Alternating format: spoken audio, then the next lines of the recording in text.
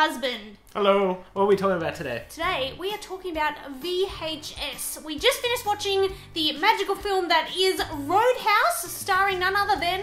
Patrick Swayze. What a hunk. And Keith David as a very, very small bit part as a bartender. It was a magical film. I'd never seen it before. Very violent, very sexual, lots of boobies and fun. It was great. And also...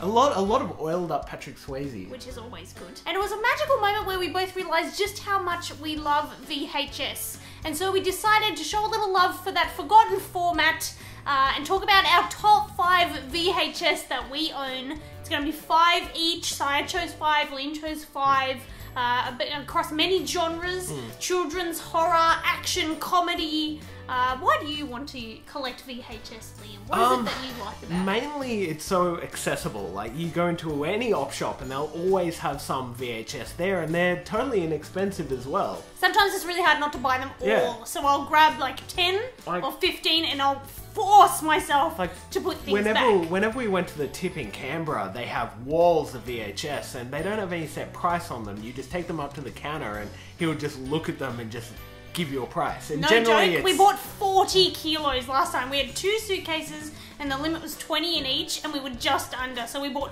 40 kilos of VHS. Yeah, but what do you think it is about VHS that is so nostalgic, and why do you think that collectors are collecting VHS? And for me, they're getting more and more popular every year. It is. For me, it's very nostalgic, and it takes me back to a time when I had no friends, and I spent a lot of time watching horror films or by myself. I used to go on Friday night to the video store and just get the next 10 in the horror section and watch them.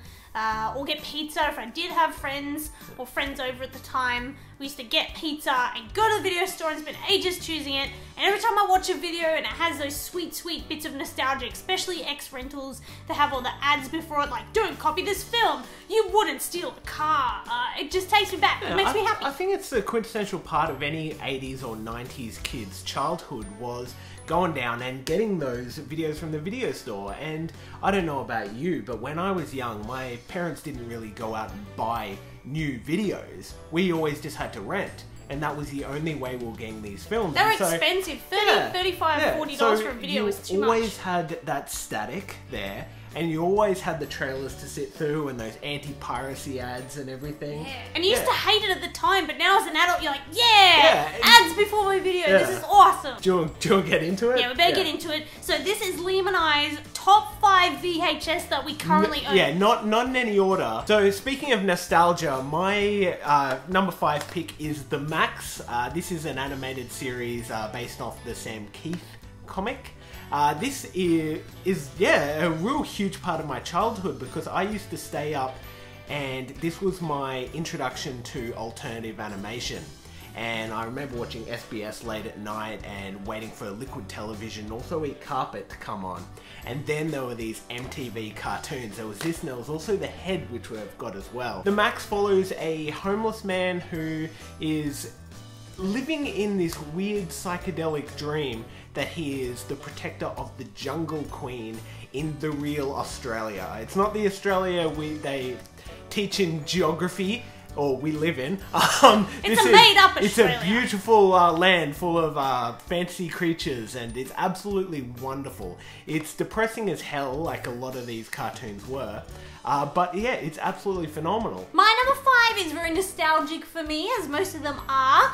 This is the Walt Disney Cartoon Classics Pluto VHS. Now, I owned this as a little kid. It was my favourite thing in the whole wide world. I watched it on repeat. I got rid of it, and then it took me a little while to find it again when we first started collecting VHS. I managed to find all of the Gold Classic Collection, at least most of them, at the tip, and it was like $1 each, I think. Is that where we got it? From the tip? Yeah, from the tip again. We got so many good videos there. But yeah, this is just classic Pluto cartoons, and I just loved rewatching it again and again and again. I always remember those ones. They were always available in the video store. I remember sending my mum in. I'll be like, Mum! Mum! I want the Goofy movie! Bring me the Goofy movie, Mum! Mum! Hey, Mum! Mum! I want Disney, Mum! Yeah, and then she'd come back with one of those and it would just be like, oh, Walt Disney Classics Gold Goofs. See, I would have been excited for that, but you were sad. Okay, my next pick is Evil Dead. Oh, that's a very obvious pick. Yeah, but it's not for obvious reasons though. This one here, this specific version, is a not for resale VHS of Evil Dead that came free with the pre-order of Dreamcast Hail to the King, which is an awful game, but pre-ordering this through Electronics Boutique, you got a free copy of Evil Dead. Now, the funny thing about this is that this was like an M15 game, so I could pre-order this and play You were it old enough for as that. under 15.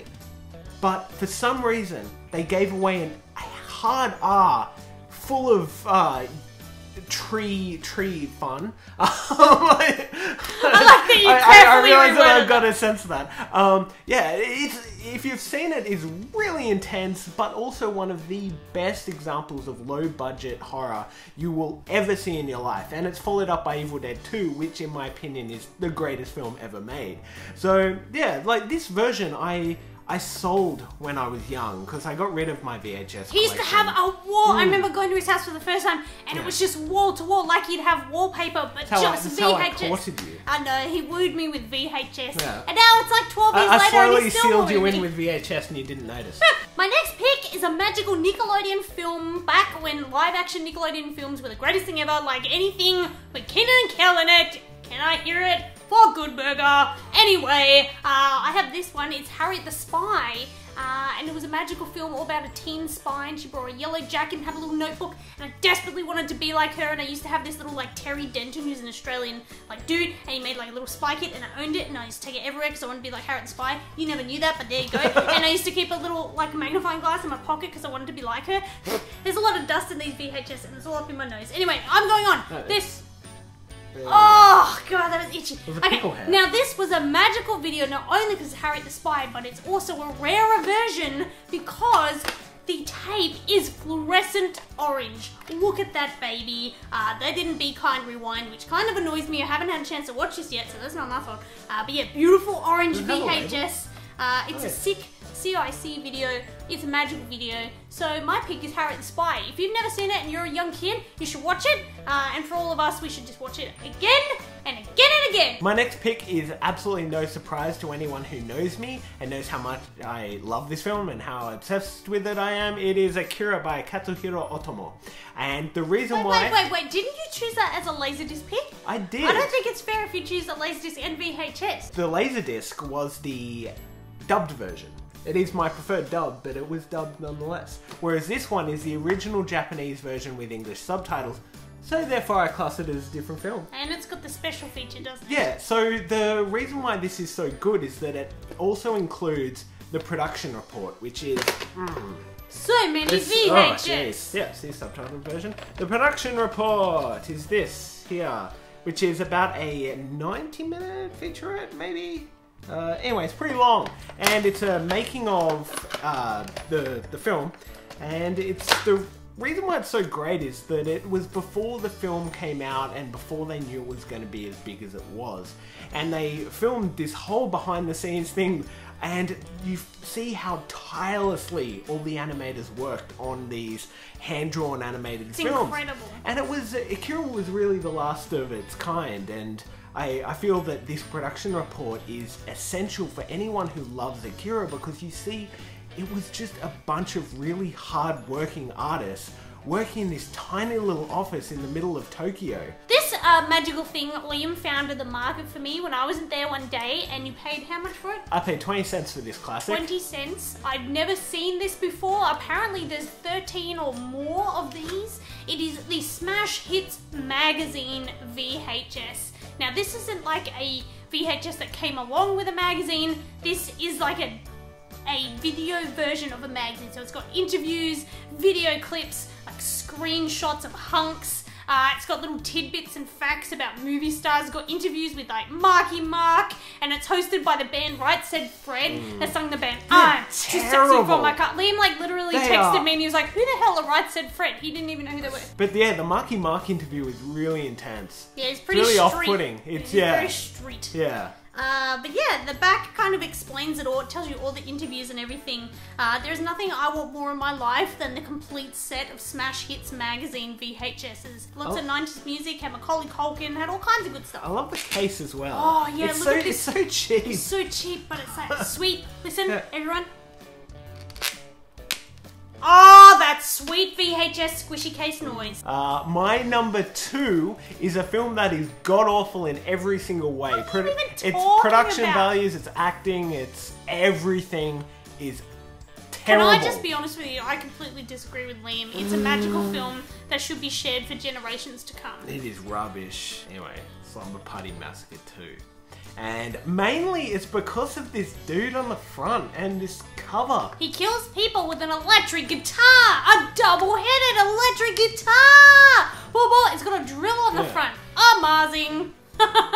It's absolute garbage. If you love hair metal and heavy metal coolness and chicks in cool outfits with big hair and fog machines and lots of blood, then you have a good time. It's okay. It's last, I think, 5-10 minutes are great. But like all those 80s horror films, you're always waiting for those last 10 minutes. Thrills, chills, and guitar drills. Yeah, cover art. That's why you get these films. Yeah, back in the day, if I saw that sitting on a shelf, I'd be right in there. I'd hide that without even blinking. And also, look at this sweet horror section VHS. You know that's an ex-rental. Yeah, and this yeah, Video that's Easy it's from Movie Land Q. in Q. What a magical video. This next one Liam got at a horror movie. The Fitzroy Film Fair. Fitzroy Film Fair. And I had to work that day, so I didn't get to go. But Liam went and he got me so many treasures. And among them was this beautiful VHS of a movie called The Gate. It has a squishy case. It also makes a cool noise when you open it, and the thing that's really great about it is it's a little bit bubbly, the picture is, and it's metallic and shiny. Can you see that? I hope that's coming up in the camera. On the front and even on the back pictures, the frames around it, it's all glittery and red. I had never seen this horror film before and I just fell in love. The minute we started it, I just loved every moment of it. I love the creatures, the special effects. It's so tense. It's like a monster movie, but also a thriller. And the production design is fantastic. It's like amazing. Those final scenes were just insane.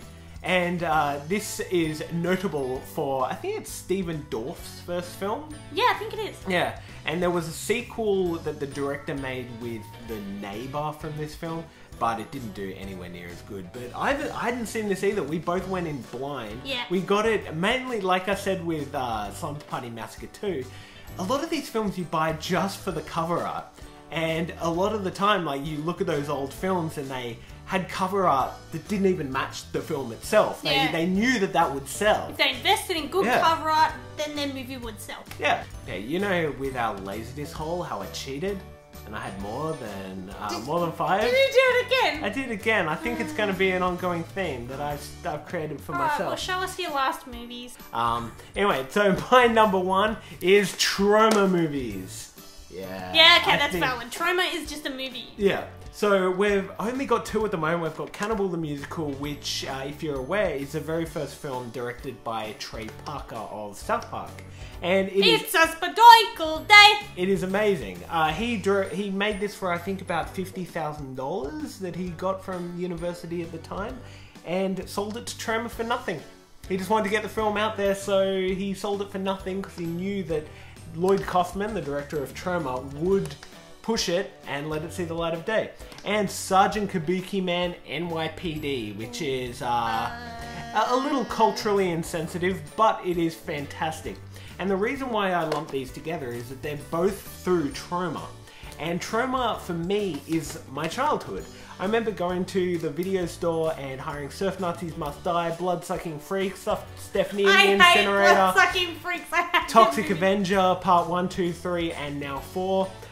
Romeo and Juliet, Terra Firma. They were all classics. And they were the films that you wanted to watch as a kid and you felt dirty watching because they were just total chaos on screen. And I remember especially seeing down to films like Romeo and Juliet and just being so like you feel really naughty watching that movie. I was just so movie. thrown back, like, and it's so offensive in every way. It's just, if it could just ooze garbage and filth and sex and blood, it would, because that is what Troma is, and that's what Lloyd Kaufman is just perfect at managing. It's just there are no scenes that just kind of play out as normal. They're all totally batty and all the characters, even in the backgrounds, are all part of the scene. Yeah, everyone all seems to be a around. character. No one's kind of left out of a scene. Yeah, there are boobs flying around everywhere. It's total insanity.